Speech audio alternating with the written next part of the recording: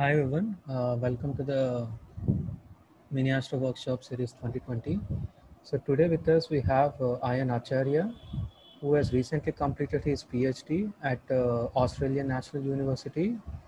His main research interest revolves around galaxy evolution and chemical evolution, and he has done his PhD with the thesis title as Chemical Evolution of the Universe Across the Cosmic Time. And he'll be joining Johns Hopkins University to start his postdoc soon.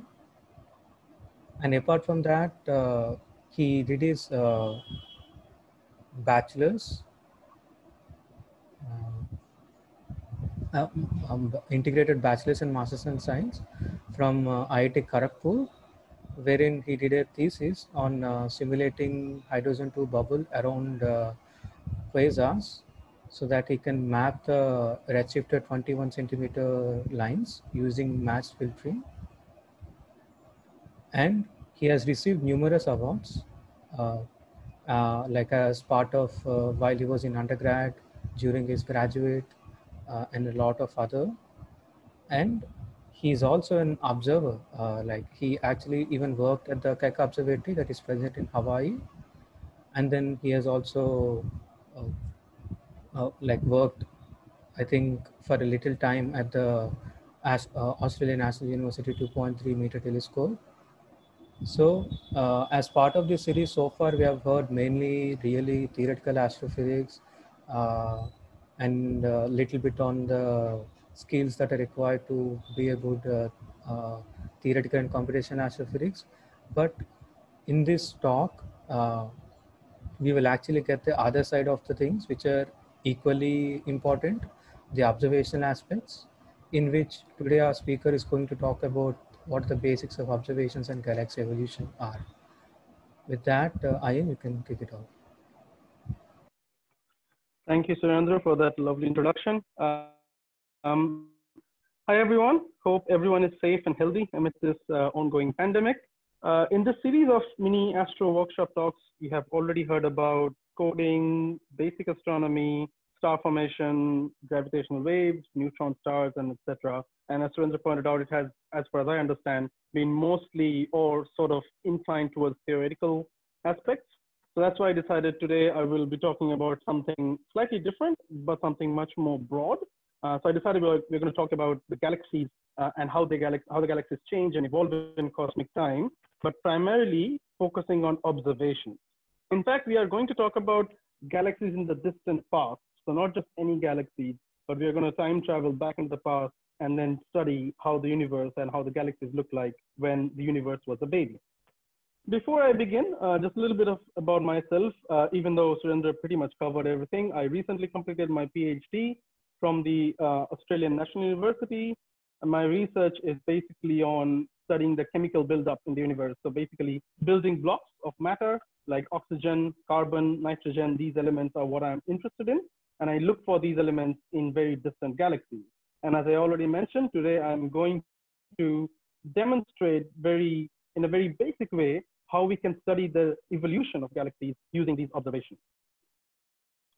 Now, the purpose of this talk, as I said, is to give you a broad and very basic introduction. I'll cover simulations and observations both, but I'll be focusing more on the latter. In the later part of my talk, I will briefly highlight some of the research that I personally did and the future prospects in this field. Now, I'm sure that in the first part of this talk, it might seem very basic to some of you, if not many of you. So please bear with me for that part. I promise I have more advanced stuff for you in the later half of the talk. For those of you who are already familiar with the basic concepts of observation or spectroscopy, for them, I would like to quote Albus Dumbledore and say, please feel free to allow your attention to wander freely during the first half of the talk. I should also mention before I begin that if you have any questions during the talk, please put it in the chat box, and I'm sure Surendra will pass those questions on to me. All right, so let's begin by talking briefly about simulations. What is a simulation? Well, a simulation is basically a toy model of the universe, a replica of the real world stars and galaxies, but these are made inside a computer using some computer programs and laws of physics. You can think of it like, let's say, a video game. And just like a video game, we have full control on how we want our galaxies and stars to look like, how we want them to behave, because we have created them. This amount of control that simulations give us is actually the main selling point of simulation. Because you see, we can understand what's going on in the real universe by fine-tuning or polishing our simulations to make them look as much as possible same as the real universe or the real data. Observations, on the other hand, they are hard facts.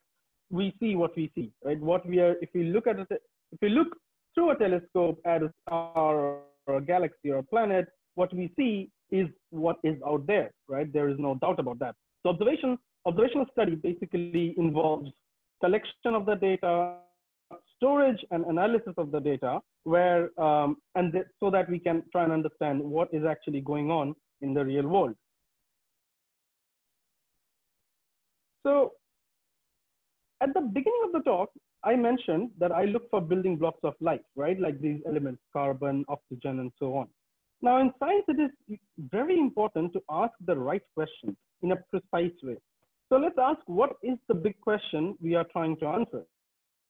Well, we are trying to understand how galaxies grow and change over time. But we need to further narrow down this question. So let us briefly take the help of some simulations to narrow down on this question. And then we can delve freely into the world of observations. So let's first look at the simulation of a chunk of the whole universe, right? As most of you or all of you already know, that the universe was produced or created after the Big Bang about 13.8 billion years ago. And then since then, it has been growing and changing. In this particular video, and I'm assuming that the video is playing okay. If it is not, please stop me at any time. So in the video, each cluster of dots that you see, each of them is actually a galaxy. And this video shows a big chunk of the universe. This simulation shows a big chunk of the universe. And all of these tiny dots, you can see they're of different colors. Some of them are yellow, green, red.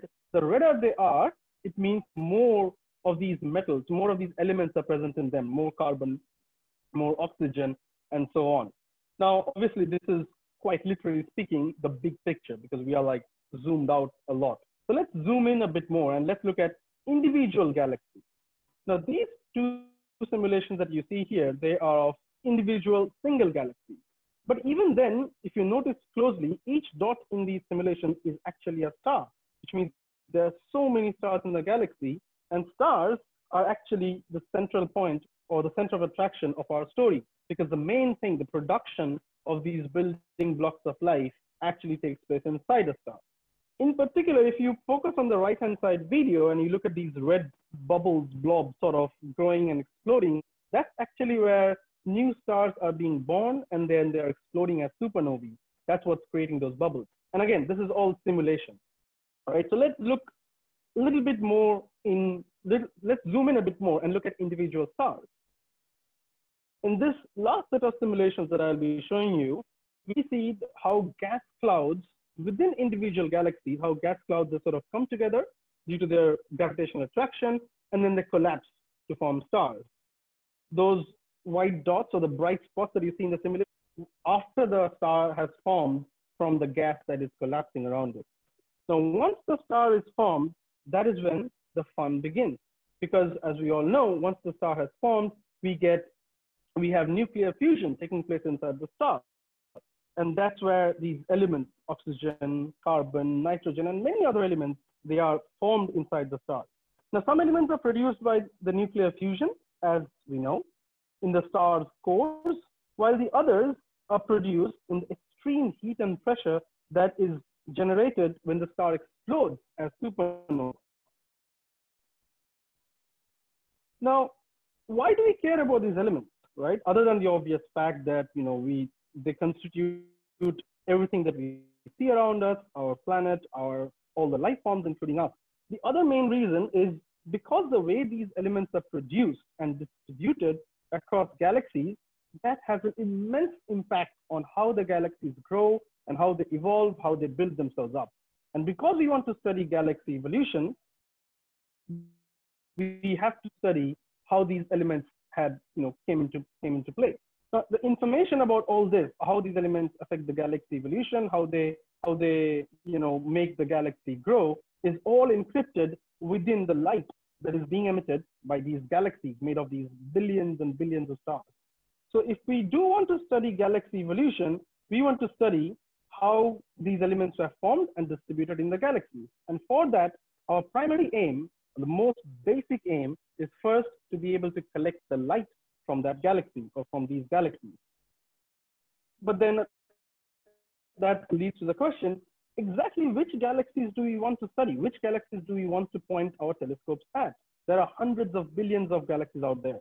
So in order to choose which galaxies would be most important or most suitable for studying galaxy evolution, let us look at a different representation of our universe. Now, this universe is represented across different time. Some of you may already be familiar with this representation, but for those who are not, on this particular figure, towards the right is current time or present day. As we go towards the left is past or backwards time, right? So that's why we have the Big Bang where time is starting at the very leftmost edge of the figure. And at the rightmost edge is what we have as today, what the universe that we are seeing around us.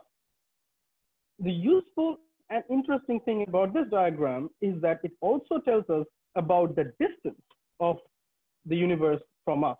So just as the right side of this figure shows present day, the right side of this figure also shows the nearby galaxy or the nearby universe. As we go from right to left on this figure, we go from near to far away, to distant objects. In other words, we call that, we represent distance in the units of redshift in astronomy. Low redshift corresponds to small distance or nearby universe. High redshift, which is towards the left of this plot, corresponds to distant universe, very far away galaxy. Now, we are, as I said, we are basically here in the local universe, right? And because the local universe is so close to us, by definition, it is easy to observe, and that is why it has been fairly well understood. It has been quite thoroughly studied. The problem lies in studying slightly farther away universe, the distant universe, because there is a lot of gray area regarding that. And that is actually where most of the change in galaxies took place in the context of the cosmic time. Therefore, we are going to focus on this distant universe, or in other words, the high redshift universe, to understand how galaxies grew and evolved in time. But I mentioned that the distance and time is related, right? The closer we look, we look at the more present day universe, and the farther we look at more distant universe. Some of you, again, may be very familiar with this concept, but for those who are not, let me explain quickly by giving you an example. How do we actually see the past, right? Now, imagine a baby is born, as babies do, apparently 50 times every minute in our country. Anyway, imagine a baby is born, and at the same instant, a ray of light leaves that room where the baby is born, and the light ray starts traveling. In about 5 years, the light ray reaches a distance of 5 light years away, obviously. By the time the baby actually has grown up by 5 years, right? But the light is just traveling on and on. Let's go for 10 more years.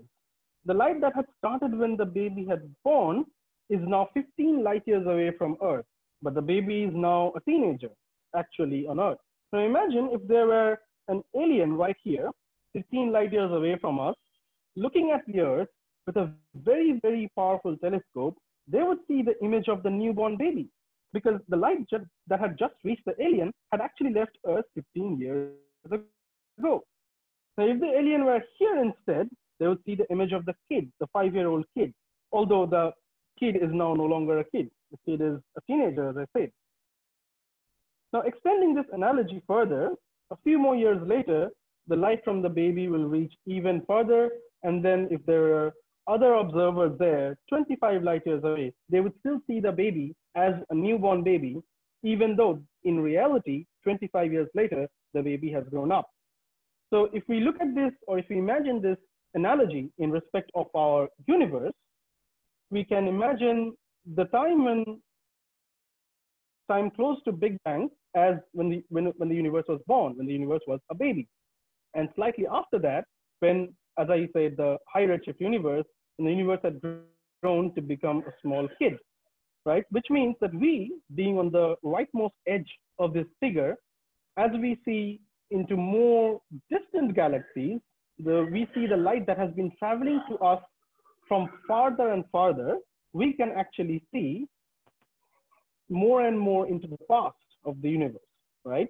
Because if we are seeing a light that has been traveling from 10 billion years, for example, then the galaxy that we are getting the light from, we are getting the light as the galaxy was 10 billion years ago. We are never seeing the live version of the galaxy. We will never be able to see that because light takes a certain amount of time to travel from one place to another. This is essentially how we look into the past. The farther back we look, the more into the past that we are looking. And it's not just necessarily very, very distant objects. Every time we look at the sun, the light rays from the sun takes about 8.5 minutes to reach Earth. So every time you see the sun, you're actually seeing a past version of the sun, an 8.5 minutes older version of the sun, right? It's the same concept, just applied to a much larger scale. But now that we have clarified what I mean by looking into the past, let's see what do we actually look at, or what do we actually collect from these galaxies of the past. So we obviously use telescopes, but briefly, how do telescopes work? Well, they work pretty much as if a bucket collecting rainwater would work, right? Like we have rain falling, you have raindrops, and then there's a bucket. Raindrops will get collected in the bucket, fair and simple. Same thing with the telescope, right? There are photons, or light particles as we know it. They're coming from whatever target we're interested in. There are photons coming from stars, there are photons coming from galaxies and so on, and they're all coming towards us. If we have a telescope, we're basically gathering all that photons, and that's what's giving us the information of what we want to know. It is obvious that if we have a bigger bucket, we will be able to collect more rainwater. Similarly, if we have a bigger telescope, we will be able to collect more photons. That means the bigger the telescope, the better, because we will have more light, and therefore we will have more signal, and therefore we will be able to look farther and farther back into the past. Now, just a brief overview of what are the current telescope facilities, or the big or large telescope facilities available in the world in different countries. Two examples are the Keck telescopes, or the pair of Keck telescopes in Hawaii, where I had the fortune of going and working and observing from there. And these telescopes are actually the largest, currently the world's largest optical telescopes. And then there are other telescopes which are not as large, but close to the size of the Keck telescopes. For example, the Magellan telescope, but the Magellan telescope is in Chile in South America. And there are various other facilities like that, which help us look look into the very, very distant universe by collecting lots and lots of photons by being big buckets, basically. There are also telescopes and observatories that are about to come online. They have not been started yet. They're currently under construction. One such very, very popular example is the giant Magellan telescope. So the size of the Keck telescope, or the size of the mirror of the Keck telescope, is about 10 meters across, so 10 meters in diameter. The Magellan telescope, when it will be completed, when it will be finished, it will be 30 meters in diameter. So you can see it's 3 times the diameter, or in sense, 9 times the area. So basically, it will be 9 times more strong than the Keck telescope, than the largest telescope that we have today. It'll have 9 times more the light collecting capacity, which is why it's so important, and which is why people are spending billions of dollars and hours and hours trying to perfect this technology. And this will, when this comes online, this will also be in Chile. And then there are space-based telescopes, right, which are not on the ground. They are orbiting the Earth, right? For example, the Hubble Space Telescope, which I'm sure all of you know, it has been orbiting the Earth for like 30 years now. And then there is the James Webb Space Telescope, which is scheduled to launch next year. And this will be twice the size of the James Webb Telescope. And being in space, it will be free from all the problems that the ground-based telescopes have. For example, the light that they're collecting will not come through the Earth's atmosphere. So it will be a much more clean, much more sharp image of whatever they will be looking at. So these are some of the things that are developments that are going on in this field in terms of having new observatories or new telescopes. So with these telescopes, what do we actually look for when we are trying to study galaxy evolution? Well, we look for spectra. Now again, I'm sure most of you, if not all of you, know what a spectra is. It's basically just uh, light after being passed through a prism, right? It's basically the rainbow of the light. Light has different components, different colors, and at some colors, at some wavelengths, the light is stronger. At some other wavelengths, the light is weaker. That is basically what we call spectra. I'll be showing examples of real spectra very soon. But just quickly, how do spectra originate when we are looking at galaxies or stars? Well, instead of this cartoon diagram, let's look at an animation, which might be slightly easier to understand. So on the left, this white circle, imagine this as a star. This is what's giving off the light. And in the middle, this atom, the diagram of the atom, this represents the gas cloud that is surrounding the star. Now, as light from the star is passing through the gas cloud, some of the light gets absorbed, and the result is what we call the absorption spectrum or absorption line.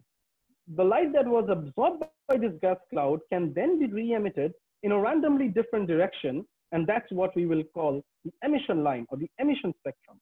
In reality, when we actually look at observed data, we see a combination of both. We see emission lines, we see absorption lines, and we also see the continuum, which is basically just the light from the star without having passed through any gas cloud around it. Now, just to go into slightly bit more details about the physics, but again, very basic physics, about how do these emission lines originate? Why would light from the star passing through the gas imply that there would be more light emitted by the gas? Well, this has to do with the atomic structure of the gas, right? Let's say the gas is composed of this atom. Now, this atom right now is in its ground state. The electron is in its lowest energy level, all well and good. Now, this is the first way or the first method or first process by which emission lines can originate. Is called photoionization, which is ionization by a photon. Now, as a photon comes and hits this ground state atom, it basically splits. It basically ionizes the atom into an ion, which is positively charged, and a free electron, which is negatively charged. So far, so good. We don't have new light yet. We just have an ion and an electron. Okay, so what happens to this ion and an electron? Now, let's say there are many ions like this, which have been produced by photoionization. Now they can go a process, what we call recombination or de-excitation, or both. For example, recombination is when the ion is there, sitting right there, doing nothing. And then suddenly an electron comes and hits it, and the electron actually gets absorbed at the highest energy level of the ion. Now, because the electron gets absorbed, now it's in an excited state, right? Because it's the highest energy level. It's not its ground state. What does the electron do to come back to the ground state? Well, it emits some energy. The amount of energy it emits corresponds to a photon of equal energy. And that is the photon that we receive. That is the photon that is emitted by the gas cloud as we see it. Now, the electron can come back to the ground state either straight from the excited state, or it might come back in 2 or more steps by going to intermediate state, and then it can emit more photon of a different energy. All right. So this is one way how light or photon can indirectly lead to more emission or more photons from the gas cloud. There is another way, which is called collisional excitation or collisional de-excitation, which means here we don't require a photon to be incident. We just require another free electron. Now again, there's this ground state atom sitting there doing nothing. Suddenly, a high energy free electron comes, collides with the atom, excites this atom because it imparts some energy, which energy is not sufficient to ionize the atom, but it is sufficient to excite the electron from ground state to an excited state. And the energy and the electron that had collided, that leaves, that just goes on its own path. Now, what we are left with is again this excited atom. This excited atom will obviously try and come back to the ground state again, same as before, by releasing more energy in terms of photons as the electron cascades down to the ground state. One other option and one final option that I'm going to show you of how emission lines can originate is by reprocessing starlight, right? The light from the star is again photons. So when a photon comes and hits an atom in the ground state, if it's not sufficiently energetic to actually ionize the ground state atom, it can excite the atom. Just like a collision with an electron does excite the atom when the photon is absorbed. And again, just same as before, that excited electron will come down to the ground state by emitting light or by emitting photons that is equivalent to the difference in energy of the two states. And this is the light. This emitted photon is what we see as emission line or emission spectra. So why do we have emission at different wavelengths? Right? As I hinted, if you imagine the energy level of atoms as very, very simplistic, one-dimensional levels, n equals to 1, 2, 3, 4, and so on. If there is a transition from n equal to 4 to n equal to 1, that obviously has the highest energy because that is losing the maximum energy. It's going straight from n equals 4 to n equal to 1. And because the energy is higher, obviously the frequency is higher or the wavelength is shorter. In other words, this is a blue light, right? If the electron had instead transitioned from n equals to 3 to n equal to 1, it would have slightly less energy because the difference in energy between 1 and 3 is less than between 1 and 4. So that would be an intermediate wavelength. And again, similarly, if the energy jump or the electron jump is from 2 to 1, it would have the lowest energy, or conversely, the longest wavelength, and that would form our red light. That is how we get a spectrum. We get some emission at blue, some emission at red, and so on. But these wavelengths that we get the emission at, they are very, very specific to these energy level transitions. That is why by looking at exactly at what wavelength these emission lines occur in our data, we know exactly what transition is going on in the gas cloud, which in turn tells us exactly what atoms are present in the gas cloud and how many of those atoms are present in the gas cloud.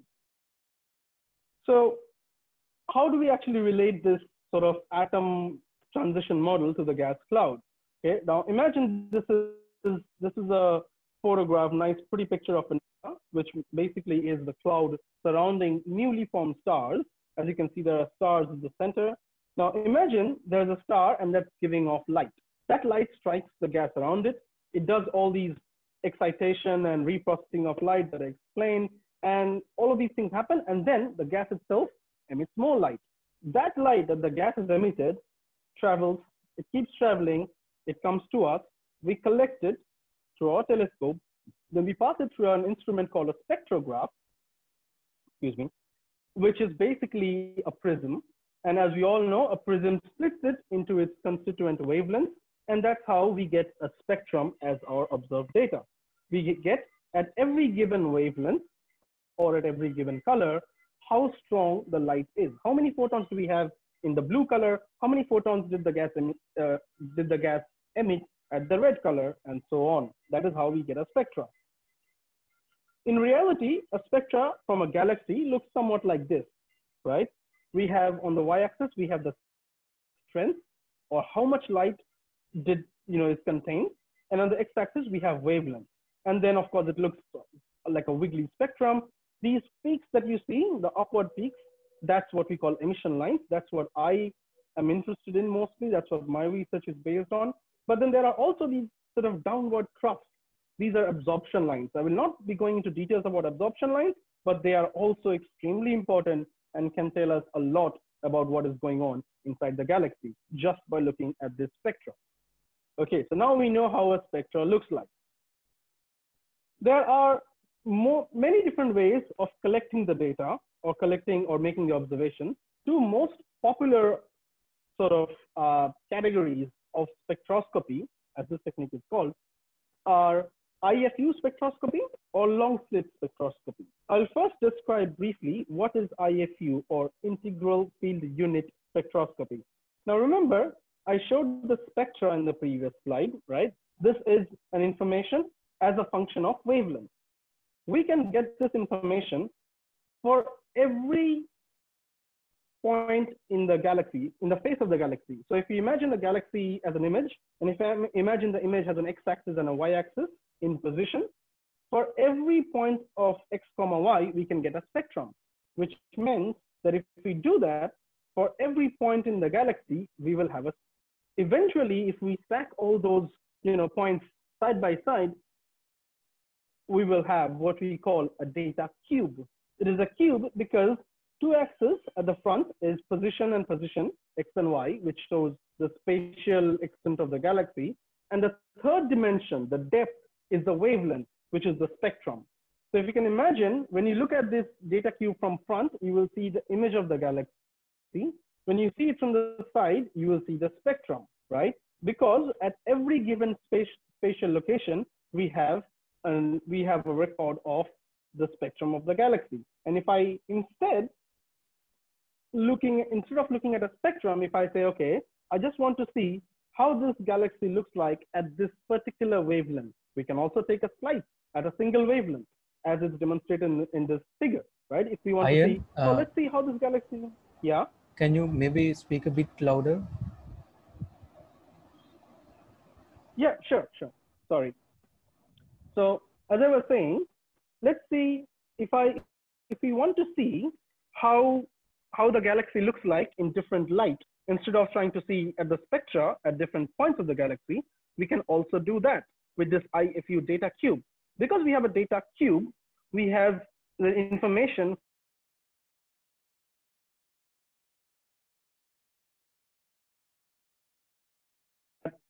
a slice at the blue wavelength, right? We can ask, okay, let's see how this galaxy looks like in blue light. We can just take a slice at that wavelength, and we will see the galaxy in the blue light. If you want to see how the galaxy looks like in the red light, we can take a slice at the red wavelength. If you want to see how a particular point in the galaxy looks like in the whole spectrum, we can do that too. So this is just one kind of spectroscopy. It is called IFU spectroscopy. It is relatively recent. It's been popular only about a decade or just a bit longer than that, which is relatively recent in terms of the history of observations of galaxies. The other most popular method of spectroscopy is called long slit spectroscopy. The difference, or the main difference between long slit spectroscopy and IFU spectroscopy is that as in IFU spectroscopy, you have a data cube. At every single point in the galaxy, you have a spectrum. So you have 3 dimensions. In long slit spectroscopy, you have only 2 dimensions. You do not have the X and Y of the positions. You only have one of those. You have one of the position axis, and you have the wavelength axis. The way it works is as shown in this diagram. So imagine there's a star or galaxy or whatever, which is emitting the light. The light comes through and we present a slit, or we pass that light through a slit. That is why it is called a long slit spectroscopy. We do not take the entire light from the entire galaxy. Once we have the light going through a narrow slit, then we use a diffraction grating or a prism or whatever to get a spectra, right? Once we get the spectra, as we can see, we have 2 axes. There is x-axis and then there is wavelength axis. The x-axis tells us is a position axis along the face of the galaxy. So we can only take a slice of the face of the galaxy. We can't have both X and Y as we can in IFU. So we have to choose a slice of the galaxy, and along that x-axis, on every point, we can have the spectra, right? For example, here, the dark bands on that plate is basically the emission line, right? And in my very, very poorly hand-drawn red spectrum, you can see wherever there are dark bands, you will have a peak in the spectrum across the wavelength. So basically, this is how long slit spectroscopy works. Now, these are, as I said, 2 main modes, 2 main methods of taking or recording spectroscopic data from galaxies and stars. Right. So now we know that we have a spectra. We have used the telescope. We have pointed the telescope at a galaxy. We have used some kind of prism or something, and then we have got the spectra.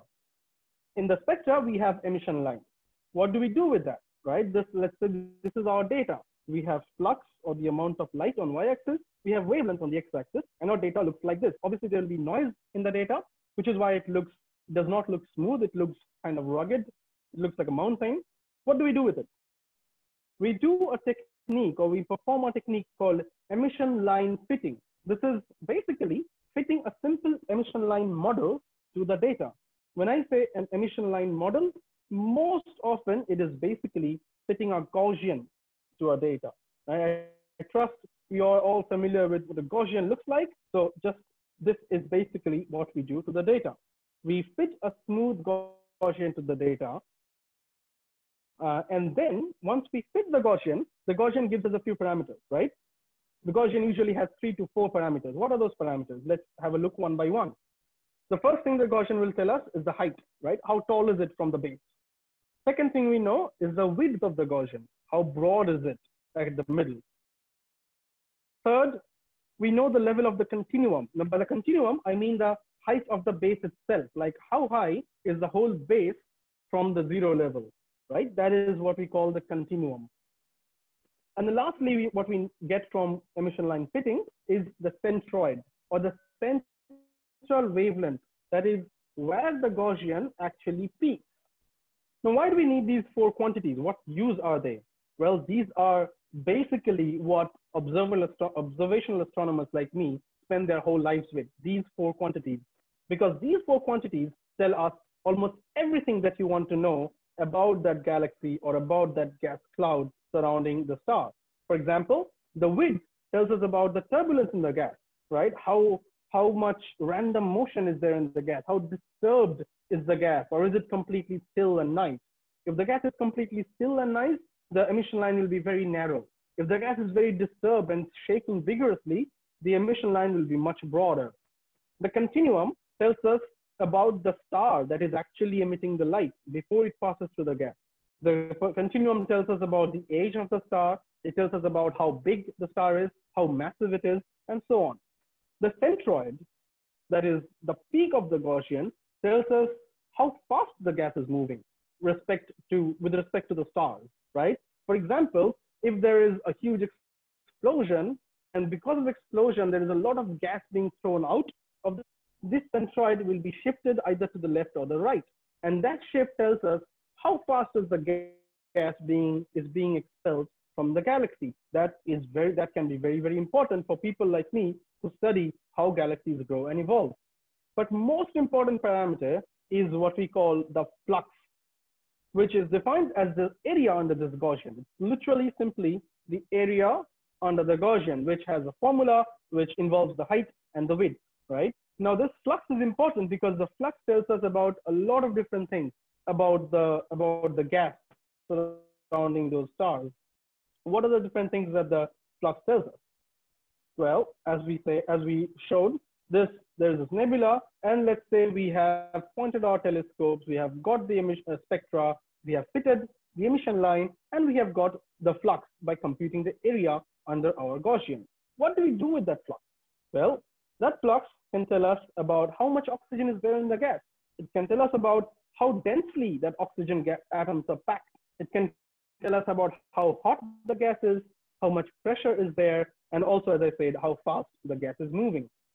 But how do we get to all these physics from the flux? That is where this new concept, this new thing called nebular emission line diagnostics comes into play. Maybe Ayan will take a small break here. Diagnostics are basically just formally. Yeah, let's take a small break. Thank you. So there are a lot of questions in the chat. So the first question is from Vandana. Oh, good. She is asking, how do we differentiate between the spectrum from a star and that from a galaxy? Oh, very good question. You differentiate primarily by looking at the absorption and emission lines. If you are looking purely at a star, there will be very few emission lines, right? Because as I explained, emission lines originate because the starlight has passed through a cloud of gas. If you're looking at purely a star, it has not gone through much, the light has not gone through much gas. It has only passed through the atmosphere of the star itself. And there will be some absorption by the atmosphere of the star itself. And that is why we see a lot of absorption lines in what we call a stellar spectra, which means the spectra from the stars. If the spectra is coming from the whole galaxy instead, then there will be, okay, first of all, it will be much more complicated than the spectra from a single star because it has a lot of things inside it. It has stars, it has gas, it has dust. if the galaxy has a huge black hole, it will have the imprint of the black hole in the spectrum. So it'll be much more complicated, and there will be a whole host of not only absorption but also emission lines. So that is how we basically distinguish between the spectrum from a star and a galaxy. Yeah. The next question is from Divyanshu. Do we need separate detectors inside a single telescope to gather different wavelengths, or we need entirely separate collecting areas? Sorry, I couldn't get the question. Can you please repeat? Yeah. Do we need separate detectors inside a single telescope to gather different wavelengths, or we need entirely separate collecting areas? Okay. The short answer is the first one. We do not need an entirely separate collection area. The collecting area, or the bucket, as I explained, is the mirror of the telescope. That stays the same. Once we have gathered all the light in the mirror, and the mirror obviously reflects all of that light to certain instruments, depending on what we want to do with that light. For example, if we want to do spectroscopy, as I usually do, I direct all that light being reflected from the mirror into an instrument called spectrograph, right? And usually spectrographs have capacity to observe from within a certain range of wavelengths. Now it depends on the spectrograph. Some spectrographs can only work in the blue wavelength range. Some can only work in the red wavelength range. Some telescopes, that's why they have more than one spectrograph, right? Some of the half of the light is sent to the blue spectrograph, the red part of the light is sent to the red spectrograph, and so on. But we do not need separate collecting area. Next, Aisha has multiple questions. So she's asking, so for observing a galaxy, it is required that light is scattered in radial direction to us, whether it be radio wavelength or X-ray emission observed from a galaxy, right? Yes, the light has to be scattered towards us. Okay. For observations, how significant is the effect of intergalactic medium? Trying to observe, right? It literally depends on the individual galaxy. And that actually is the sort of the livelihood of a whole section of scientists, whole section of astronomers. They work basically on studying the intergalactic medium by looking at galaxies that are sitting on the other side of the intergalactic medium. The light from the galaxy passes through the intergalactic medium. Some of it gets absorbed, and depending on how it gets absorbed and where exactly it gets absorbed, we can tell a lot of things about the intergalactic medium itself. So this is an entirely different field, and that is, it's a perfectly common and perfectly popular thing to do. So whether your observations will be affected by the intergalactic medium or not depends on whether there is much intergalactic medium between the galaxy that you're looking at and yourself, right? That's the first thing. The second thing that I will quickly mention is even if there is an intergalactic medium between the as an observer, the intergalactic medium will only contribute to absorption lines. It will only absorb some of the light. It will not contribute to emission lines, because emission lines only come from very, very hot ionized gas, which is only found around stars, which means the emission lines will still be coming from the galaxy. So in your spectra, if you have both absorption and emission line spectra, with the emission lines, you can study the galaxy from which the light is coming. With the absorption lines in the same spectra, you can study the intergalactic medium through which the light has passed before it reached you. Okay, in relation to the above question, she's also asking, does it give information about the anisotropy of such media too? Sorry, can you please come again? It got broken up a bit. Yeah, does it give information about anisotropy of such media, the intergalactic medium? Yes, if you can make measurements along different lines of sight, as we call it. So basically, if you have, if you have an intergalactic medium spread over an area of your sky, and you have different lines of sight, basically you have gathered light from along different lines, intersecting that intergalactic medium, then it will give you an idea of the anisotropy of the intergalactic medium. But if we have just one line of sight, then you have only one data point. Then you do not really know about the anisotropy. Okay, guys, if you all have any more questions, you can raise your hand or post them to the chat. I'll give you a 30-second window, and if I see no more questions, we'll proceed.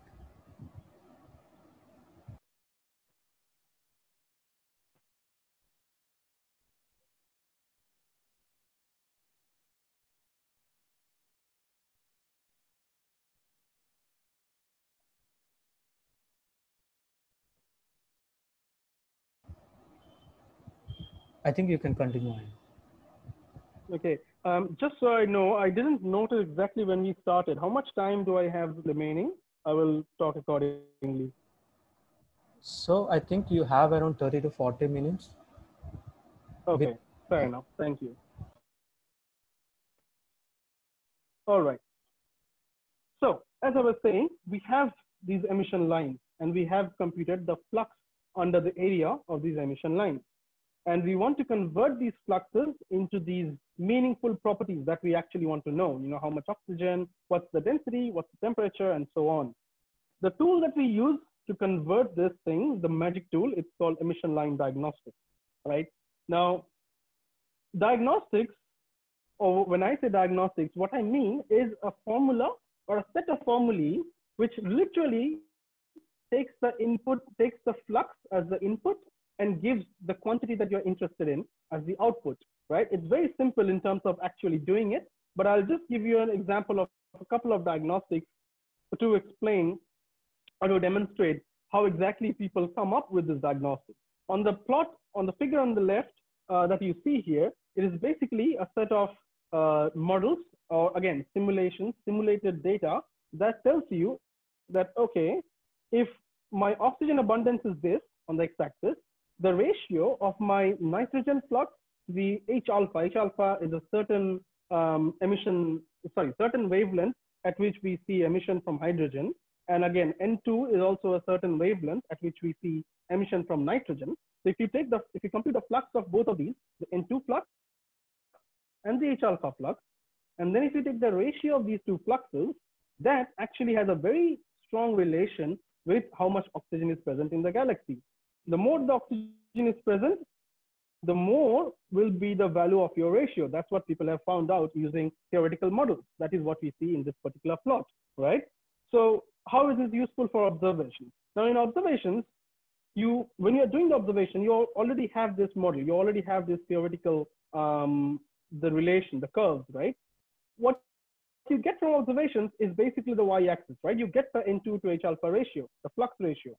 As you can probably imagine, if I want to plot the y-axis on this plot, I can literally draw a horizontal line, see where it meets my plot, and then drop a vertical line and find out what my oxygen abundance is, right? This is basically a way of using these models, also known as diagnostics, to convert your flux to whatever quantity you're interested in. Now, I am primarily interested in the oxygen abundance. That's why I showed this, but there are many other diagnostics for all other different physical properties. There can also be diagnostics which are based on not theoretical models, but observed data itself, which is what we see in this plot on this figure on the right-hand side.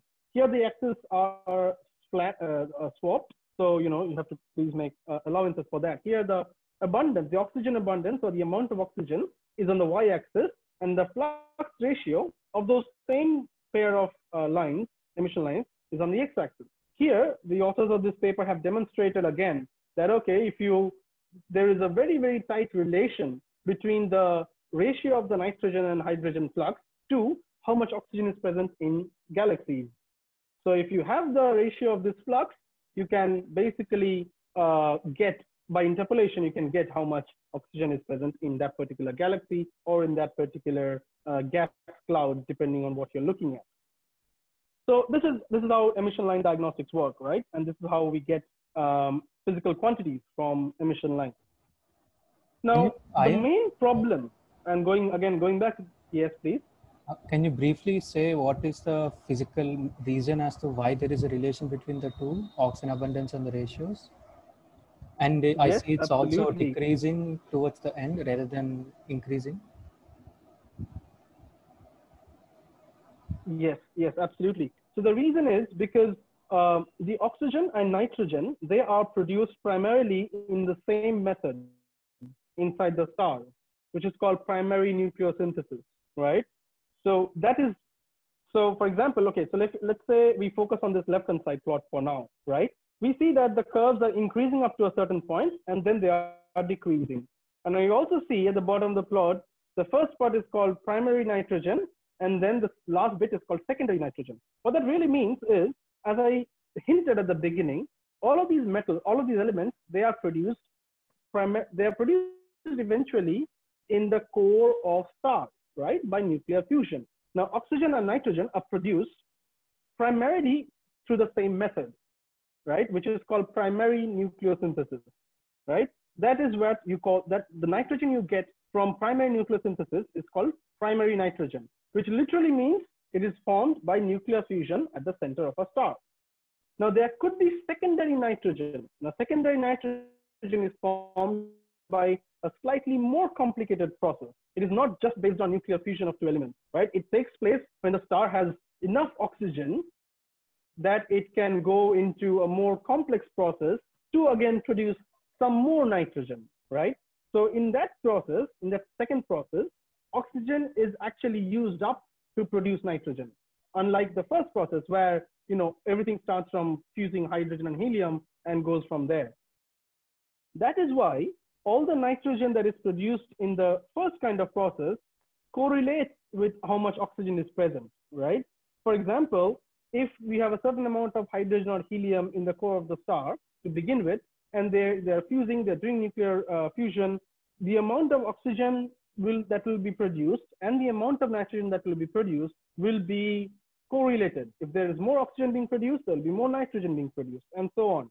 But the moment that the amount of oxygen is enough that it can now start this secondary, more complex method of using up oxygen to produce nitrogen, then the amount of oxygen will decrease slightly, even if the amount of nitrogen increases, or vice versa, right? That is why we see the slight anti-correlation at the very high value of oxygen abundance.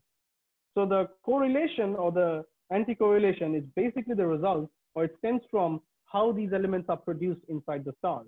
That is why we see this correlation. That is why if we can see the amount of nitrogen flux, it relates to how much oxygen is present in the galaxy, or vice versa. If we can see the amount of oxygen flux present in the galaxy, we can have an idea of how much nitrogen is present there as well. I hope that's clear. If it's not, please feel free to ask me questions. Yeah, it was very clear. I mean, that's awesome. Okay. Okay. So, right. Thanks. So now that we have these emission line diagnostics, but for people like me who use the diagnostics, we do not necessarily have to deal with the details of inside the black box. This is kind of like a black box for us. We take the formula, we feed in the flux, we get out the oxygen abundance or whatever we are interested in. Now, as I was saying, the main problem and our main question that I started with is that we want to see galaxies which are distant from us. We are not super interested in galaxies that are nearby because they have already been studied. Now, there is a big problem in trying to see galaxies that are far away from us. The big problem is that we only see the ultraviolet spectra from galaxies that are far away. This is because of the redshift. Now, I'm again sure most of you, if not all of you, are familiar with the idea of redshift. That is, as the farther we are from one another, like farther the galaxies are, the faster and faster we are moving away from each other. And that because of that motion, the waves which are reaching us now, because of stretching of space-time, the waves are becoming redder and redder. That is why we call redshift, right? So that is why if we are looking at galaxies that are really far away, we only see the ultraviolet part of the galaxy. Therefore, in order to get these physical information like oxygen abundance or pressure or density, we need to develop and build new diagnostics which are applicable for the ultraviolet spectra. Until now, or until a few years ago, I should say, all these diagnostics that I showed you, or all of these were developed keeping in mind the optical or the visible part of the spectra, because that is what we saw in the nearby galaxies. Because in nearby galaxies, the wavelength that comes to our eyes is the visible wavelength. But for distant galaxies, that is not the same. Even if we are observing in the optical wavelength, the light that had started from the galaxy actually was in ultraviolet. Now I'll demonstrate this. I'll demonstrate exactly how and why this happens with an animation. So this is a spectrum, or this is a, let's say, a diagram of a spectrum. It does not really matter of what object this is a spectrum of. Let's imagine this is a spectrum. The black or the gray line is actually the spectrum. The blue, orange, red, and brown lines, they are, well, actually they are transmission bands, but that's not important here. Just consider them as the observed wavelength. And on the x-axis, corresponding to the black spectrum, we have what we call the rest frame wavelength. The rest frame wavelength means the wavelength of the light when it started from the galaxy, those billions of years ago. By the time it reaches us, it becomes the observed wavelength, blue, yellow, red, and brown. Now, obviously, the observed wavelength is fixed because, well, for a given telescope, if you're using one particular telescope, the telescope is able to observe at a certain wavelength. So that wavelength is fixed. But depending on how far the galaxy is that we are looking at, in other words, what is the redshift of the galaxy, the rest frame wavelength will be different for a given observed wavelength. Now, how exactly is that? Oh, yes, and I should mention, higher redshift means more distance, as I mentioned before, right? The larger the redshift means the more far away the galaxy is from us. Now, if I start this, so right now in this animation, which I haven't started yet, you see the redshift is 0.0, which means that this galaxy is very close to us. It's literally right next to us. That is why the optical wavelength is the same in both rest frame wavelength and observed wavelength. Now, let's say, oh, I should mention the optical wavelength. When I say optical, I mean towards the right or towards the higher values of wavelength. When I mean ultraviolet or blue wavelength, I mean towards the left or lower values of the wavelength, right? Now let's start the animation. It's fast at the beginning, but then it slows down in the end, and it'll keep looping so that I can keep explaining to you. So as you see, as the number at the top, the redshift increases, which means the galaxy is going farther and farther from us. Obviously, in reality, this particular galaxy is not moving far from us at such high speed. But just imagining if that same galaxy had been at a different redshift from us, at the same observed wavelength band. So if you focus on one of these colors, let's say if you focus on the yellow observed band, for a given redshift, you would only see a given part of the rest frame wavelength. Depending on the redshift, if the redshift is low, you will see a more redder part of the wavelength or the right side. When the redshift increases, at the same observed wavelength, you see a more bluer part of the rest frame wavelength, right? As you see the spectrum shift, you see the ultraviolet wavelength for high redshift galaxies. This is how it works. So the main problem, as I said, is when we look at high redshift or very, very distant galaxies, we see the ultraviolet. And we have to figure out diagnostics which are applicable in this ultraviolet wavelength regime. This is again just an example of how a real spectra for an ultraviolet wavelength or a high redshift wavelength looks like, right? This black line is the spectra. All of those dashed lines, they are marked, or they are the demarcations where we expect to find several absorption lines or emission lines. I have additionally pointed out the oxygen 3 emission line at a wavelength of 1660 angstroms. And then there's this carbon 3 emission line at a wavelength of 1907 angstroms, right? So these, as you can see, they are peaks, which is what we expect our emission lines to look like. So this is just an example of how actually the real world data looks like. And now, again, on this, we have to perform emission line fitting and so on and so forth. So this is basically what I had to say about the general idea, right? Now, if you have more questions at this point about any of the concepts that I discussed, I'll be more than happy to take them. If not, I will move on to give a very, very brief introduction of what I actually do in all of these general galaxy evolution research fields. So I'll give you a few seconds. I'll give Surendra a few seconds to tell me if there are more questions at this point.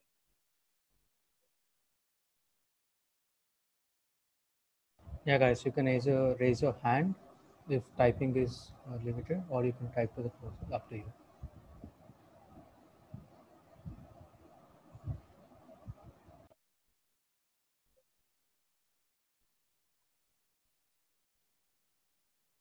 And you can continue. There are no questions. Okay, thank you. All right. So where do I actually fit in into this thing? Well, I look at a specific class of galaxies called gravitationally lensed galaxies. I will not go into the details of what gravitational lensing is because that's not the focus of this talk. If you want, if you want to ask the question, I'll be more than happy to answer and explain later. But they are just a special kind of galaxies which helps us. They are lensed. When I say they are lensed, I mean they are magnified by a certain physical phenomenon. And because they are magnified, we can see these galaxies even if they are really, really far away. In other words, even if they are very far back in the past. And they form these nice little arcs, which is also very useful and makes them easy to spot, easy to observe. These different images are just different examples of gravitationally lensed galaxies. They sometimes can form very funny images. Like on the one on the left, it's actually called the Cheshire cat because it looks like a cat apparently. And the one on the very right, it looks like an eye. So it's actually called, it's nicknamed the cosmic eye. I personally observed this particular galaxy. Actually, I observed this tiny blob of this galaxy. And then I applied a bunch of these ultraviolet nebular emission line diagnostics to that, right? And the idea was to compare how the new diagnostics which has been developed for the ultraviolet, how do they function? How do they perform compared to the old and existing optical diagnostics, right? It's basically a comparison of the new versus the existing. What I do is I do all of the process that I explained before. So I observe, I get the emission line, I get the flux, then I take the ratio, excuse me, I take the ratio of the flux of two lines, and I use the diagnostic, then I get the parameter that I'm interested in. In this particular case, the parameter is the pressure, which is on the x-axis. The y-axis is a histogram or it's a PDF, which basically tells you what is the probability of the pressure being so and so for this particular galaxy. Now, there will be more histograms being added to this plot. So before I do that, I should just quickly mention when we have a dashed line or the dashed histogram, that refers to an ultraviolet emission line ratio or ultraviolet diagnostic. When I have a solid solid histogram, that will refer to an optical emission line ratio. And the purpose, or one of the purposes of my project, was to compare how different, or do we actually get different results using different diagnostics on the same galaxy, right? That is the key point. We are observing the same galaxy, once with optical diagnostics, once with UV diagnostics, do we get the same answers or not? When I say same answers, I mean this dot on the bottom, right? That's the median pressure, right? That is the pressure that I would quote if someone asked me, okay, what's the pressure of this galaxy? I would quote that value, which is 8.3-ish or something, right? So the actual value doesn't matter. The point is we are about to compare different diagnostics. We're about to compare dashed lines with the solid line. Now, this is one particular diagnostic using the carbon-3 emission line ratio. There is one optical diagnostic with the oxygen-2 emission line ratio. And as you can see, it gives very different results from the UV. When I say different results, I mean the dot of the brown curve is at a very different value of pressure than the black dashed curve. If we add a couple of more diagnostics to this, so there is one more UV diagnostic, so one more dashed histogram, which gives a super high pressure as an output. And then there is one more green histogram, which is based on the sulfur line ratio, which gives, again, a lower value of pressure as the output. So again, when I say the output, I mean where those colored dots lie on the x-axis, right? That is my eventual result. That is the pressure that I get from that particular ratio of lines. Now the question obviously comes, why is it different, right? If you're looking at the same galaxy, but just with two different wavelengths, one with optical and one with UV, why is it different? And is it something that we did wrong, or is it something that is actually happens in reality?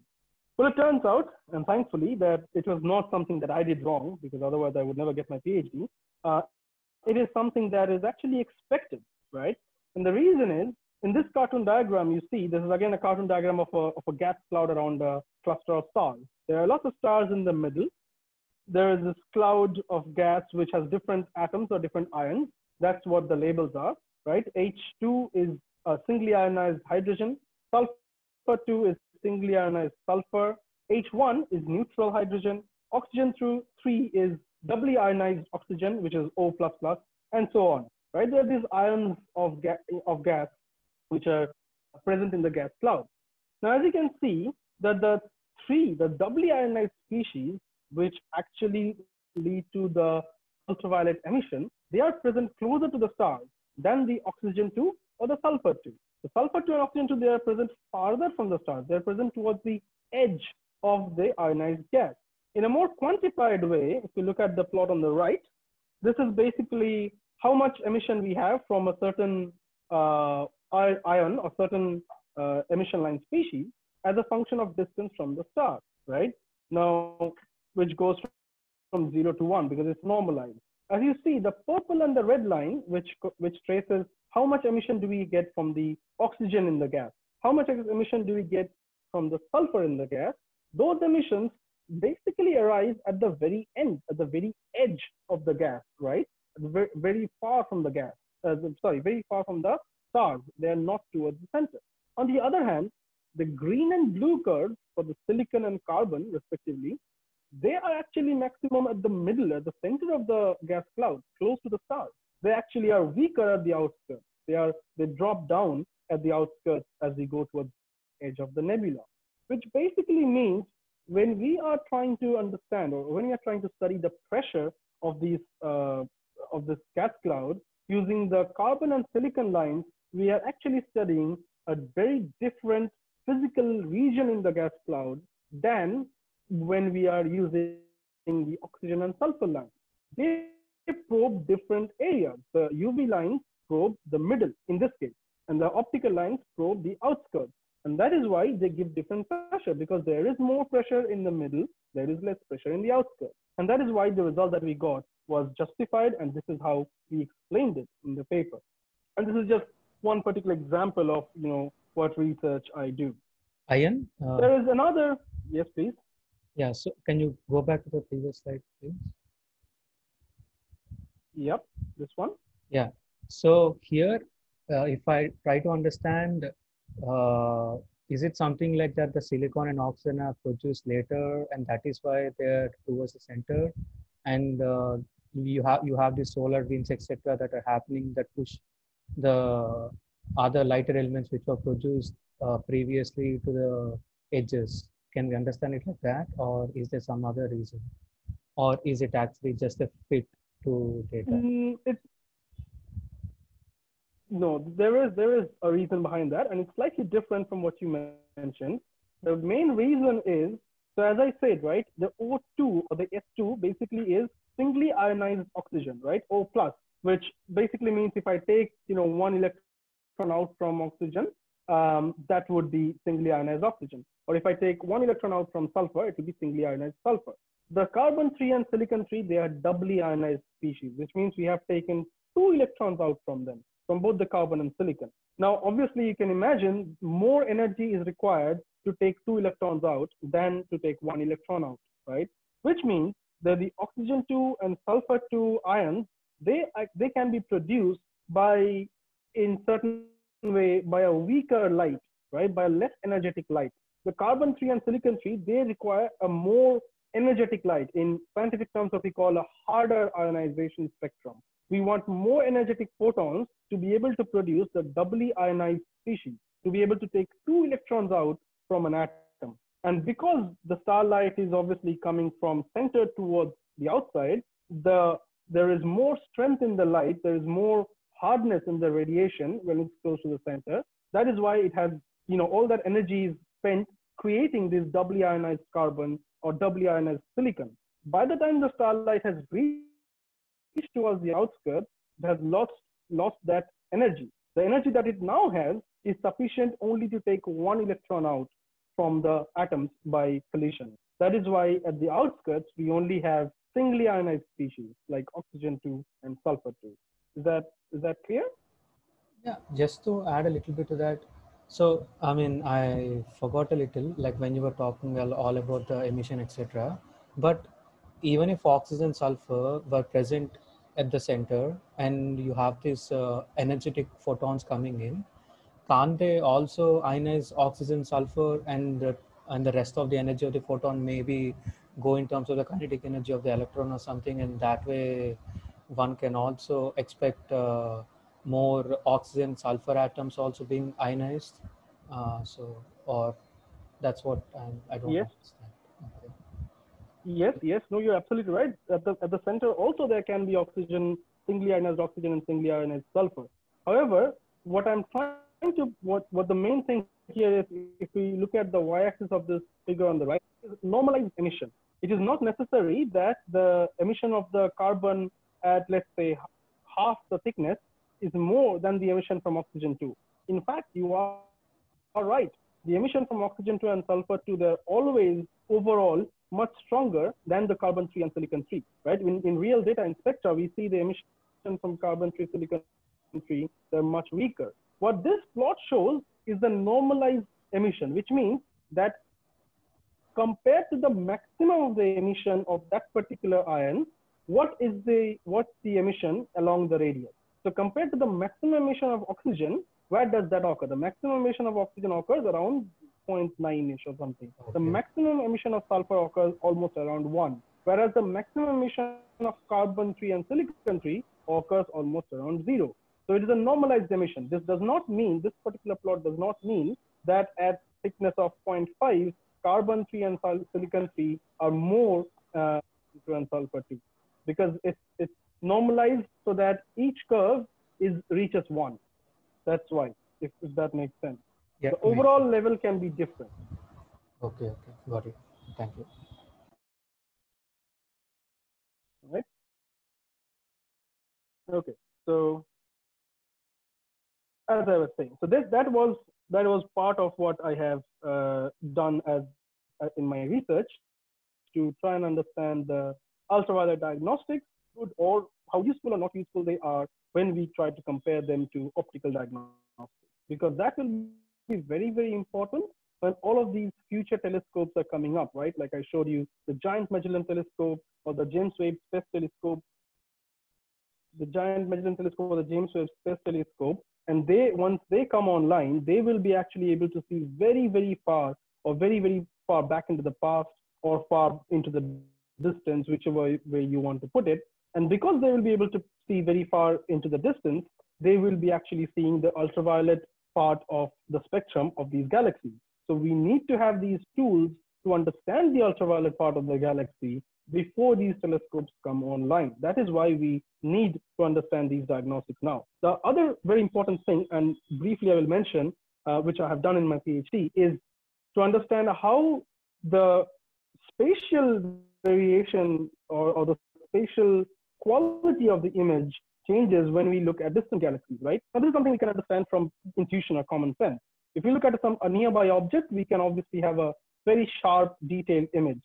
If that object is very far away, which is like the distant galaxies on the left, it becomes very difficult to resolve the galaxy. What it means in common terms is that it becomes very blurred. The image becomes very blurred because it's far away, because it's hard to see.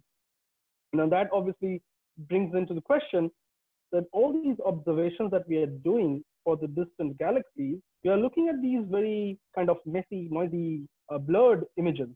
So does that actually affect the conclusions that we are drawing? Does that actually give us the right answers that we want to know? How do we make sure that we are measuring the things correctly, given that our data quality is so blurred because the things are so far away? So one way to do that is to produce mock data or produce synthetic data. What that means is I took a simulated galaxy, one of the ones that I showed you in the beginning, and I converted it into what it would look like if that galaxy were on the sky and if I had observed it through a telescope, right? So I'm creating mock data, and the reason I'm creating mock data is because I can now put the galaxy as far as, as far away as I can, because it's a simulated galaxy, right? And then I can see if by placing the galaxy farther and farther, if my scientific results are affected or not. So briefly, how it looks like is on the left here, we see how the simulation actually looks like, right? This is a simulation on the left, how it really is. It's so, as you can see, there is so much structure, there is so much filaments, and it's very detailed and clear and sharp. What would this galaxy look like if this galaxy were in the sky and if I had looked at it with an unrealistically good telescope, right? With like basically no noise and very high spatial resolution, right? I'll keep saying spatial resolution. When I mean spatial resolution, I mean basically the quality of the image or how sharp the image is. So if there's a very sharp image, this will look like this, right? On the right. As you can see, it is already quite deteriorated from the real image, from the real simulated galaxy. It already starts to look quite blobby, right? What would it look like with a good telescope, right? The simulation would look like this with a good telescope. Even now, it does not have any noise, but real telescopes, real instruments do have noise in the data. If we looked at it with a realistic telescope, the same galaxy on the left, the simulated galaxy, would look like this on the right. Now, as you can obviously tell, the image quality is deteriorated heavily. Now, what we see when we are doing observations is we see things like this, things like the right-hand side image on the sky. The things actually are like the left-hand side image, but we see them like the right-hand side image. So there has to be something done, and there has to be careful analysis carried out to make sure that we are not making any mistakes in our calculation because we are not getting good enough quality data. So one of the things that I did is I looked at the oxygen abundance and how it is distributed in the galaxy, right? So one way to say that, or I'll actually skip these few slides here because this plot is much neater. One way to quantify how the oxygen is distributed in the galaxy is by measuring the gradient, right? So there is usually more oxygen in the center of a galaxy and less oxygen in the outskirts of the galaxy. So if you fit a straight line, you would get a negative slope. That negative slope is what we call the gradient.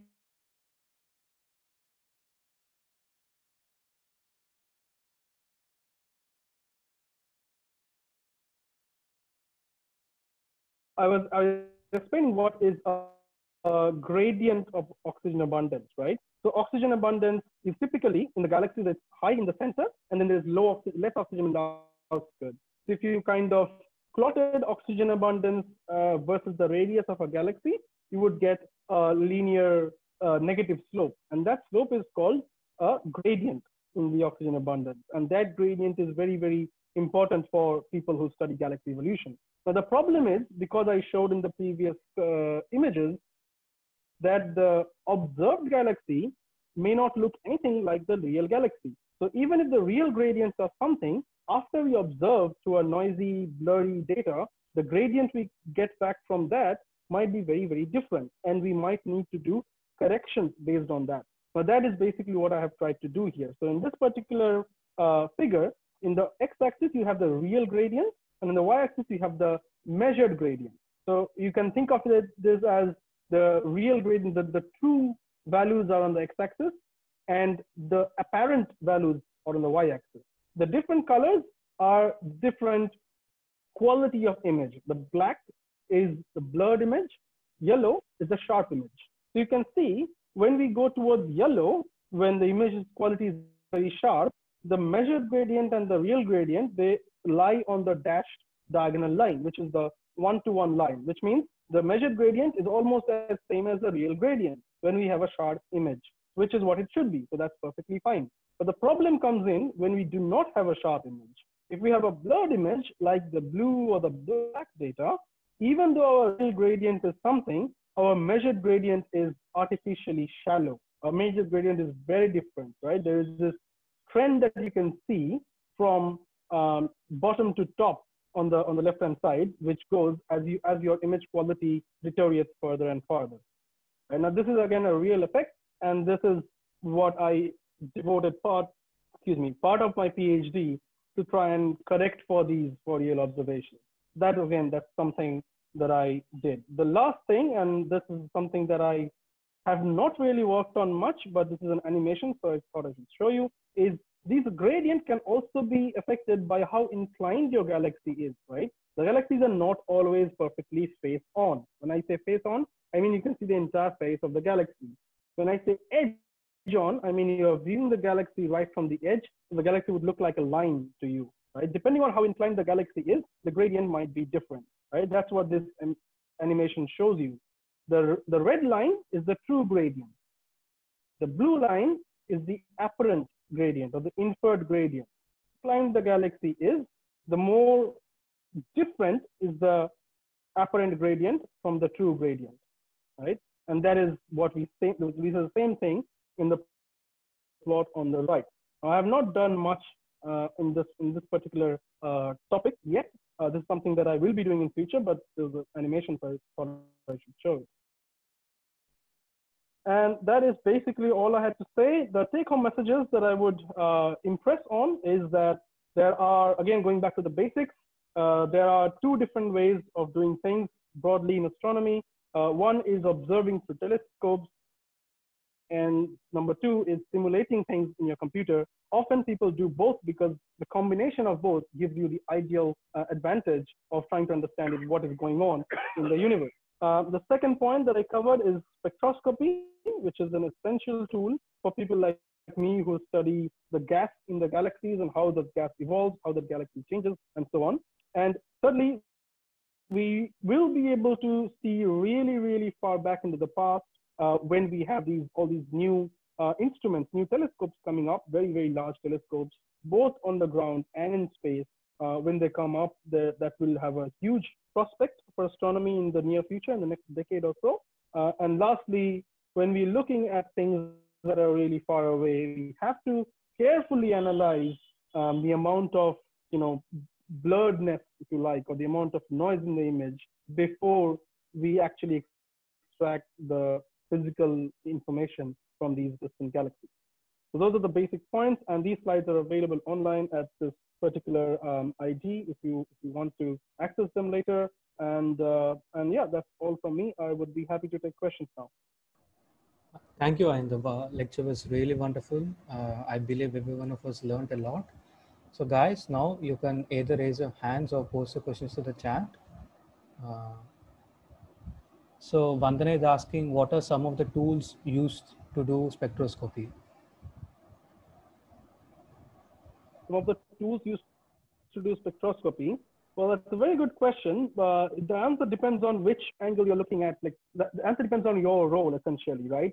For example, if you're looking at it from an instrumentation point of view, then we have telescopes, obviously, then we have spectrographs, and then there are different spectrographs used for different kind of objects. There could be a different stars, and then there could be spectrographs which have been built specifically for galaxies and so on. So those are sort of the physical tools that we need for spectroscopy. If you mean more in terms of analysis tools, then for example, the emission line fitting is like bread and butter for all of us who do spectroscopy.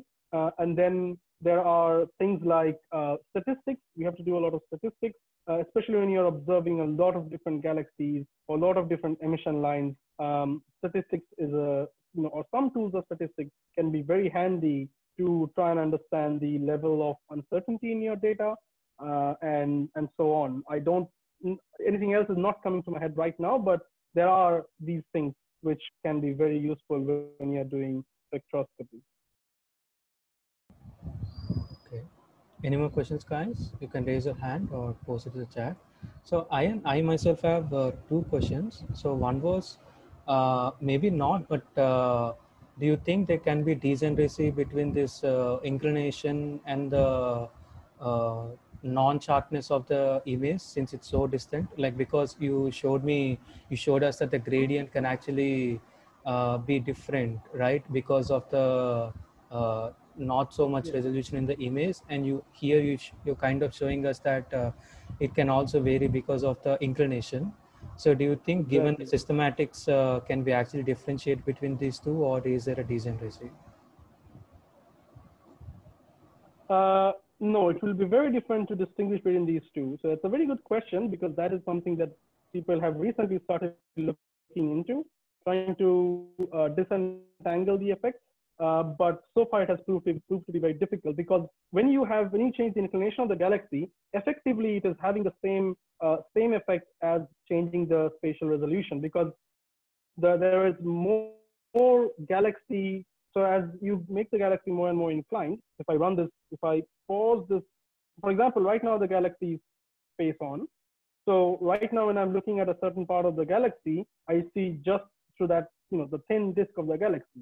But now when the galaxy is almost edge on, even if I'm looking at that same spot here, I'm looking at more of the galaxy, right? So the same spot. There's more material along the same line of sight, which means it has the same effect as spatial resolution, because that is exactly what spatial resolution does, right? When you have insufficient or very coarse spatial resolution, you have big pixels, which means that you're summing up or you're averaging over a bigger area of the galaxy for every pixel. And that is not good for your data. That is not good for your results.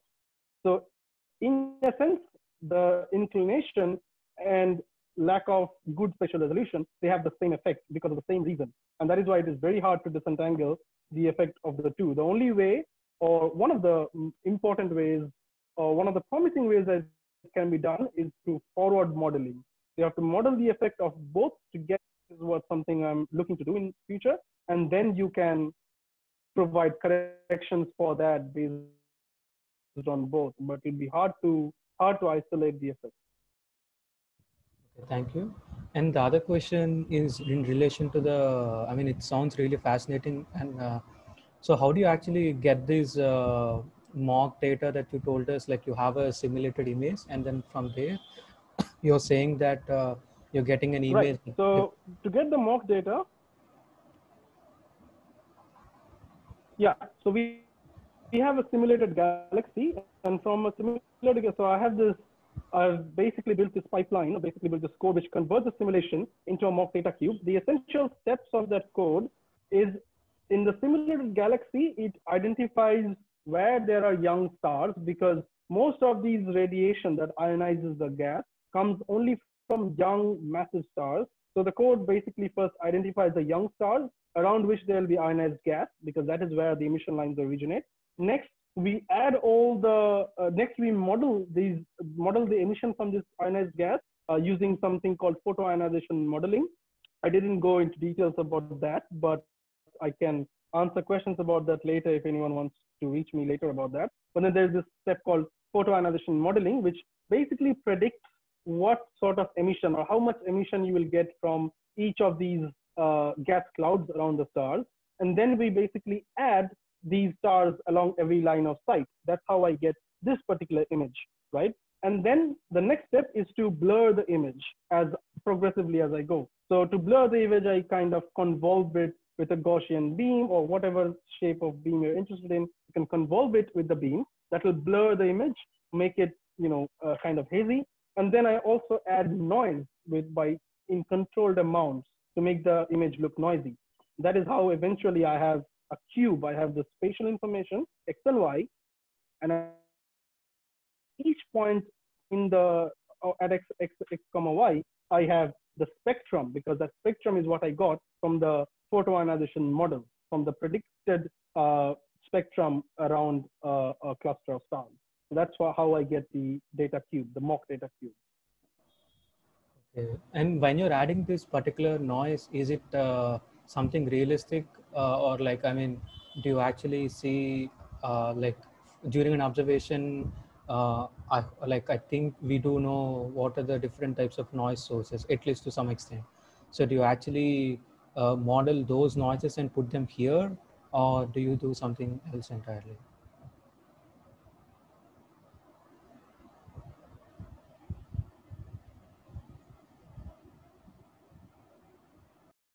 Captured a bunch of photons from this galaxy through a telescope. And then we do exactly what happens inside a telescope, right? The light goes and falls in the detector. The detector has some noise, which is called read noise.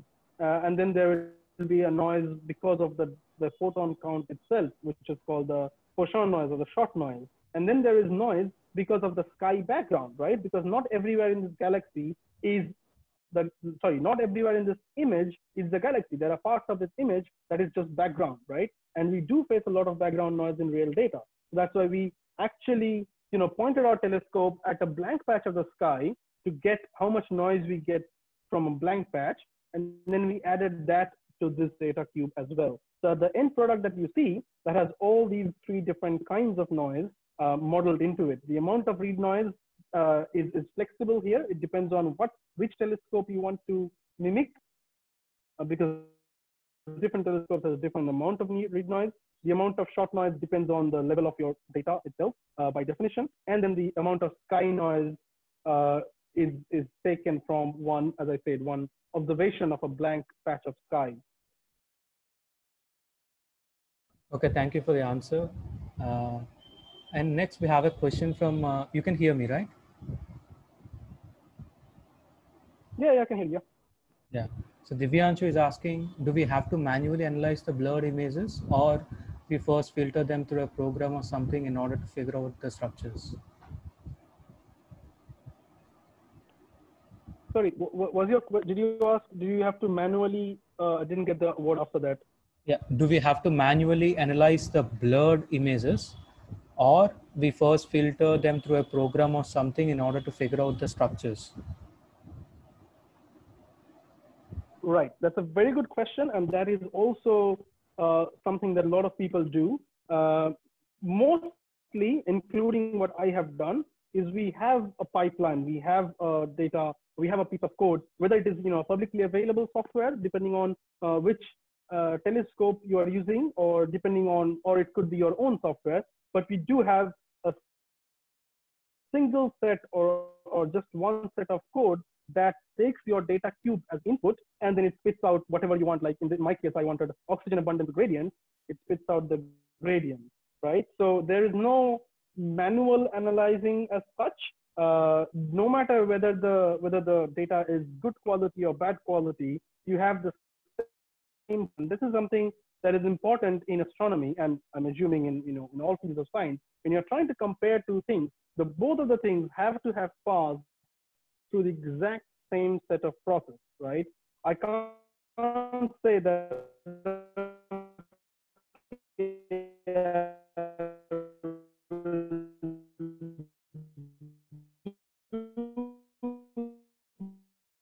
Yeah. Okay.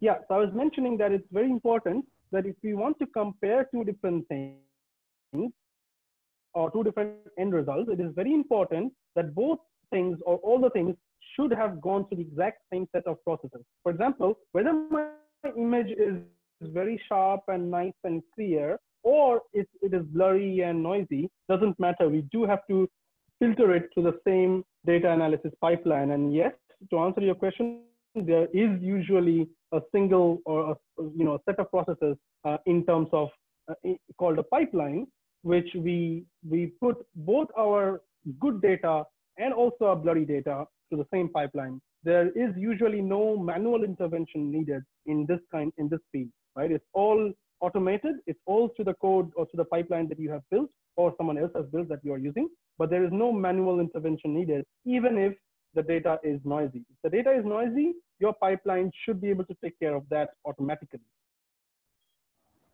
Yeah. So guys, any more questions? You can raise your hand or post them to the chat. So meanwhile, Ayan, are there any open source software which can do these two things? Like first one is the one that you're showing us to convert a simulation data into a blurred image, and the second one was the pipeline that you were talking about. Yeah, there are quite a few actually. It depends on what exactly your science goal is, because each software obviously has been built by a person or a set of people, and they had built it according to their own needs. For example, my software that I have used to make this is also online on GitHub. But if you want to do something exactly like this, then sure, you could use mine. But if you want to do something slightly different for a slightly different science goal, then you can use the other ones. There are other ones like one that comes to mind right now is something called SimSpin. It's a software that was developed by a student in UWA, University of Western Australia. But then they do it to convert semi-analytic models to mock data cubes, whereas I have done it for MHD, magnetohydrodynamic simulations, to real data cubes. So the short answer is yes, they are available, but it's not like a software that is sort of commonly available. It's just that people who make them for their own use, they do make it publicly available online on the GitHub page or Bitbucket or whatever. The link of those things or the description is usually found in those particular papers that has come out with the code. Yeah, that is what I was referring to. Like if you have some code on the GitHub or Bitbucket or something, so that maybe if you don't mind, if it's too much, not too much, can you try to link one or two in your to me, or you can send it to me, or in the put it up in the README file of this workshop. It will be helpful maybe. Like if people Yeah, are in, yeah, yeah, absolutely. I mean, I have put my, sure, sure, absolutely. I have put my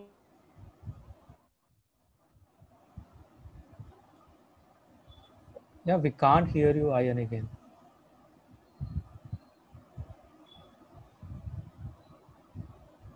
my contact, my email. You can feel free to email me, or there's a contact form in the what do you call that, on my website. So whichever way you want, please feel free to reach me if you have a question later on. That's what I wanted to say. Okay.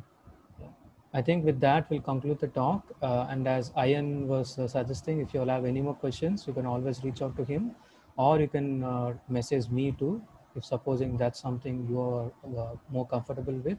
And I'll try to convey the questions with Ayan too. So anyway, thank you, Ayan, again very much. The talk was really good and we learned a lot. Uh,